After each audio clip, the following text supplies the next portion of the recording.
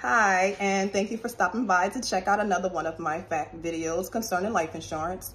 So another question that I am asked quite often is, what type of life insurance should I get? Now, to answer that, it really depends on your situation. It depends on your budget and what you're able to afford. Now, for people who are young, let's say you are young, you have young children, you have debt like mortgage, car loans, credit cards, student loans, things of that nature.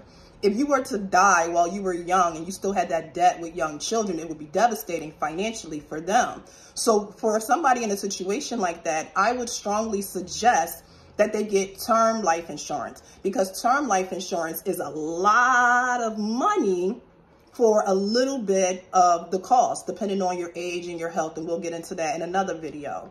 And that way, if you were to pass away while you were young, then you can create generational wealth. Your children don't have to change the lifestyle that they have because you are no longer here.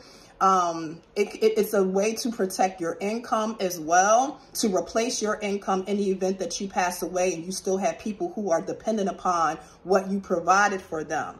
Now, if you're somebody who is of an older demographic and, you pretty much don't have much debt, your house is practically paid off, you don't have a car note, student loans, all of that stuff is pretty much taken care of, and it's just your children are grown now, then I would strongly suggest that you get a permanent life insurance coverage, because that way you'll be locked in. Since you're older, it's going to cost a little bit more depending on what your health is. And as I said, we'll get into that later. But I would strongly suggest that you get a whole life or a permanent life insurance policy, so you don't have to worry about it terminating when you really get up in that age, and then you either no longer qualify or you can't afford the premiums because they are too high due to your age and health. So if you are young with a lot of debt and you have young children, I would suggest you get term life insurance. If you are older and you don't have that much debt, then I would suggest that you get